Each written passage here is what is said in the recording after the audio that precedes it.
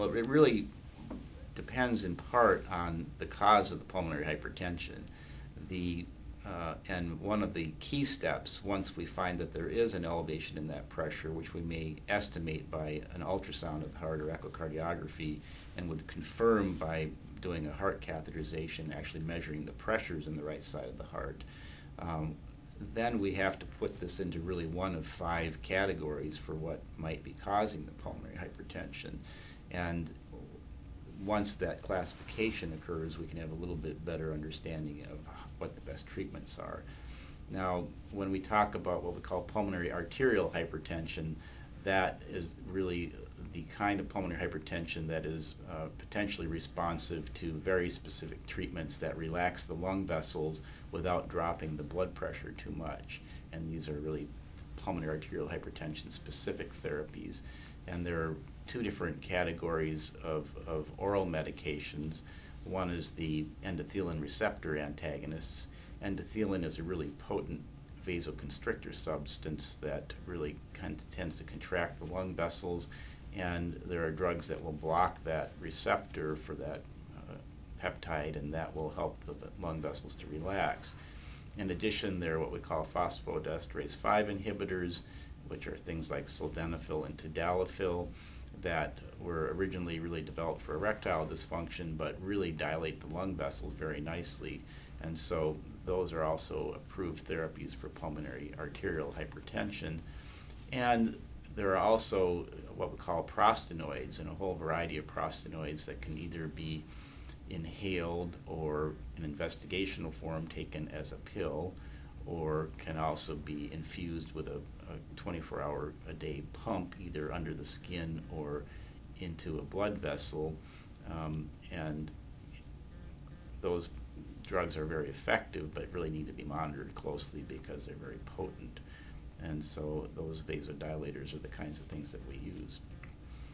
Now, specialized pulmonary hypertension clinics are important because the therapies are relatively complex. They can have significant side effects. Patients need to be monitored very closely to make sure that they're responding appropriately and that they're on the optimal dose of the medication.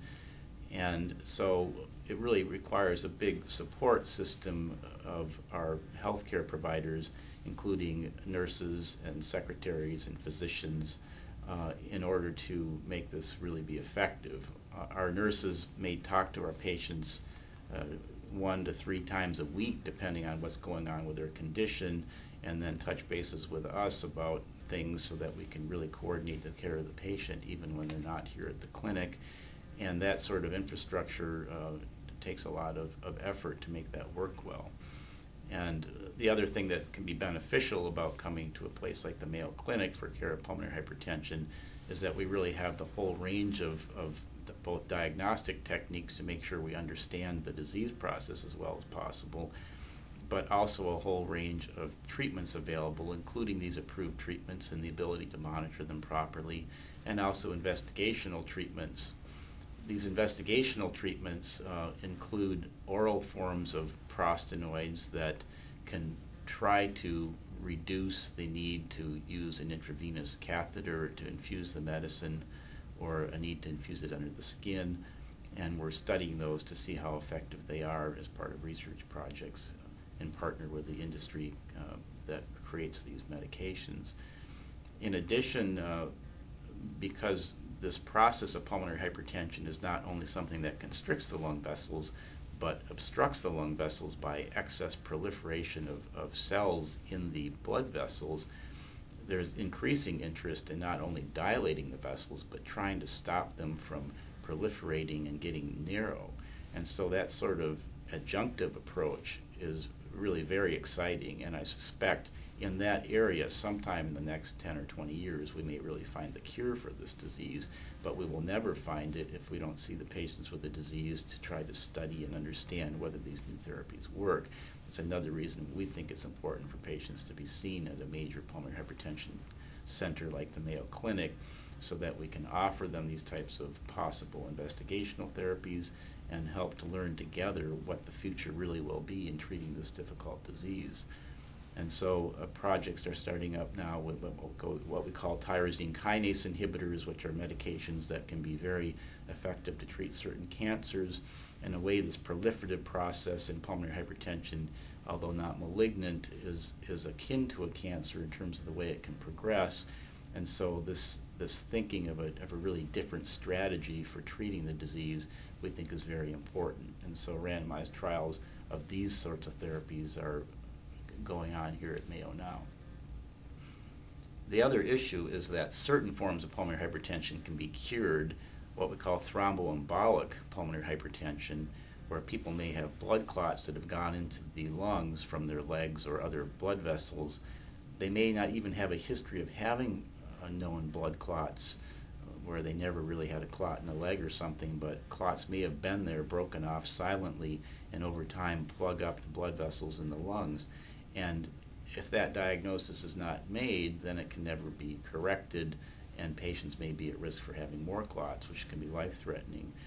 And this is a process that, in the proper hands, can sometimes be cured surgically by having really talented surgeons take out the fibrotic clot. It's not just sort of loose, gelatinous, fresh thrombus, but it gets fibrotic and hard and essentially has to be shelled out of the lung vessels. And this is quite an intricate operation because it's not only requiring cardiopulmonary bypass, which is relatively common for bypass operations and grafts and things like that, but actually requires what we call deep circulatory arrest, where the circulation is actually stopped, the patient's cooled way down to protect their neurologic status, and the surgeons quickly work in 10 to 20 minute spells to shell out that material to open up the obstruction. And with that, a patient who has very severe pulmonary hypertension can potentially walk out of the hospital with normal or near normal pulmonary pressures and not have trouble with it again, as long as they take blood thinners to prevent more clot from forming. We have the expertise to do that kind of an operation here at the Mayo Clinic. I should also mention that some patients don't respond to any of these kinds of approaches and could end up requiring lung transplantation. Mayo also has a dedicated transplant center that includes the potential for evaluation and listing for lung or heart-lung transplantation, depending on what might be required. And so coming to a major center like Mayo can give patients the option not only for conventional, traditional therapy that will be monitored very carefully with close follow-up to make sure that everything is going the way it should, the potential for investigational therapies that we've discussed, and the potential for lung transplantation if that's what's required. In addition, some patients have pulmonary hypertension that would fall into what we call a group 2, which is where the left side of the heart is causing blood and pressure to back up towards the lung vessels. And those patients might have what we call diastolic heart failure, where the heart contracts well, but it doesn't fill properly. And that condition can be associated with shortness of breath, tendency to fluid retention, and exercise intolerance.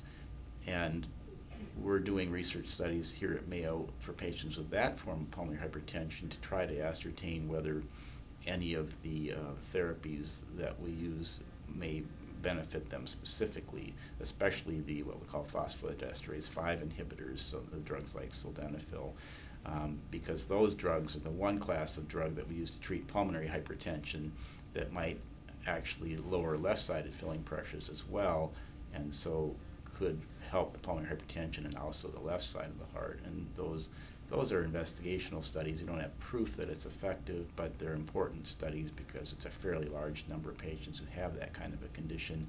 And right now, aside from good blood pressure control and good fluid management, we don't have any specific treatments for what we call diastolic heart failure, which falls under what we call group 2 pulmonary hypertension.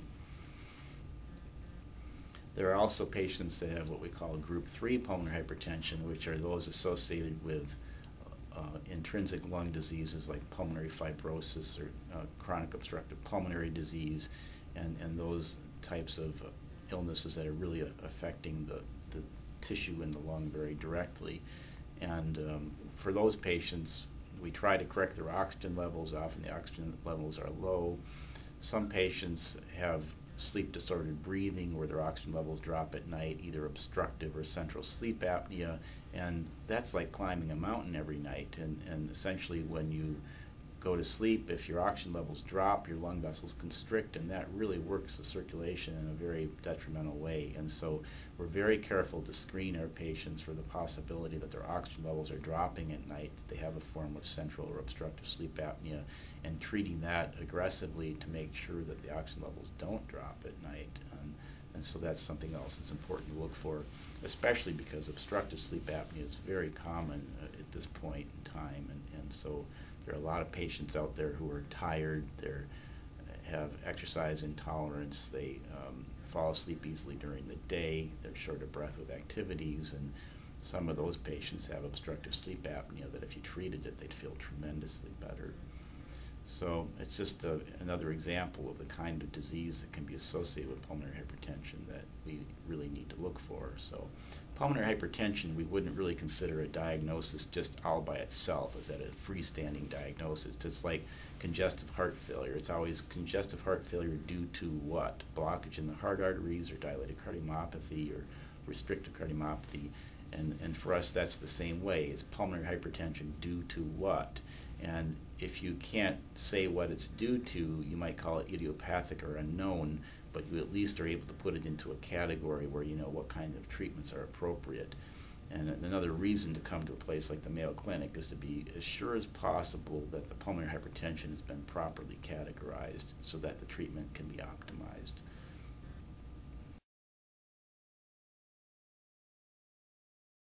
There are certain conditions that are associated with pulmonary hypertension that really require that those patients should be screened for it, in the sense that, well, you say, well, if I'm real short of breath, maybe I have this, it should be looked for. But we're also learning that in certain illnesses that are associated with the possibility of pulmonary hypertension, if we find the disease process earlier, we're more likely to be effective in treating it. This particularly includes patients with connective tissue diseases like scleroderma, and usually rheumatologists care for patients like that who have scleroderma. Derma is skin, sclero is kind of hardening, and this is a process that can cause hardening of the tissues, sometimes in the hands or the other parts of the skin, sometimes in the face, and can also be associated with pulmonary hypertension, where there's hardening and scarring within the lung vessels and constriction of those vessels.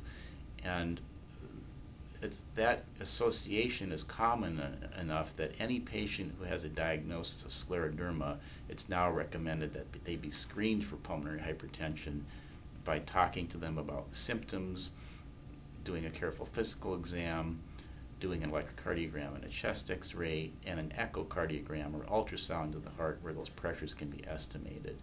And often we'll also do a 6-minute walk where they just walk up and down the hall for 6 minutes and say, are your oxygen levels staying normal? Can you walk a normal distance, or are you actually doing less than would be considered normal? And if there's evidence of possible pulmonary hypertension on these initial non-invasive evaluations, then we may well recommend going ahead and doing a outpatient heart catheterization to measure the pressures in the lungs directly to try to confirm whether pulmonary hypertension exists.